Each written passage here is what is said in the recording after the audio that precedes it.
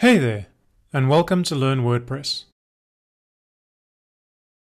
In this lesson, you're going to learn what happens when you add a theme.json file to a classic theme. The theme.json is a file that allows block theme developers to control the settings and styles of the blocks in the editor.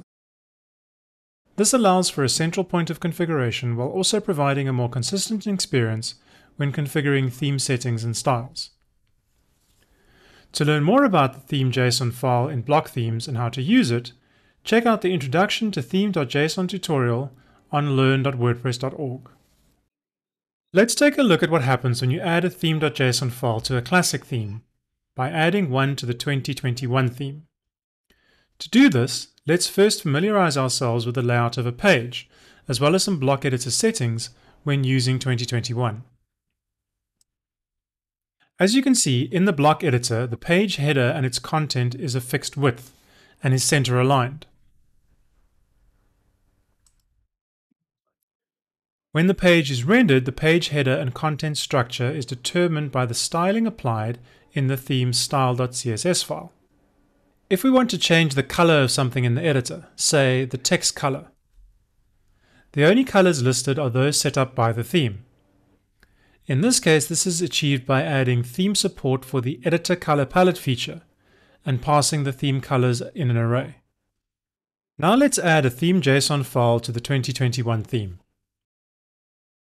To do this, switch to a code editor like Visual Code Studio and create a new file in the root of the theme folder called theme.json.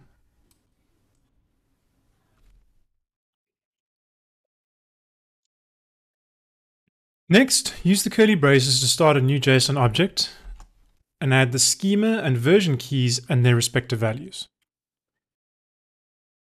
If you refresh the page in the block editor, the first thing you'll notice is that the editor content is slightly out of alignment. This is because that by adding a theme.json to the theme, the default theme.json that ships with WordPress is now activated. That theme.json does not configure the settings, layout, content size setting, so you need to create it. Settings, layout, content size, and we'll set it to 650. If you refresh the page, everything is set correctly.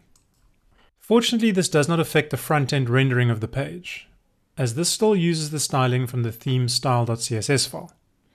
However, you might find that some default WordPress theme.json settings and styles conflict with or duplicate your existing CSS rules, so it's a good idea to check this and fix anything that's causing issues. If you want to inspect the default WordPress theme.json file, you can find it in your WordPress install in the wp-includes folder. For example, if you go to change the color of the paragraph text, you'll notice that the available colors include the colors specified by the default WordPress theme.json. One of the major benefits of using a theme.json file in your classic themes is the ability to add support for block editor functionality without having to use the add theme support function in your theme's functions.php file. For example, let's take a look at the editor color palette feature. In the 2021 theme, the theme colors are set up in the functions.php file using the add theme support function. However, with a theme.json file, all of this code can be replicated under the settings color palette key. Now, if you remove the color palette from the functions.php file, but specify them in the theme.json file, you can see that all the colors are still available in the editor.